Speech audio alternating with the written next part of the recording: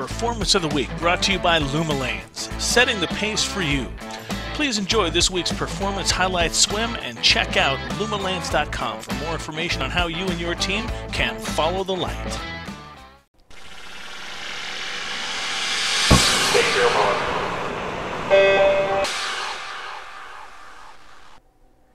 Hi everybody, I'm David Reeder, and this week's winner of the LumaLanes Performance of the Week is Kliment Kolesnikov.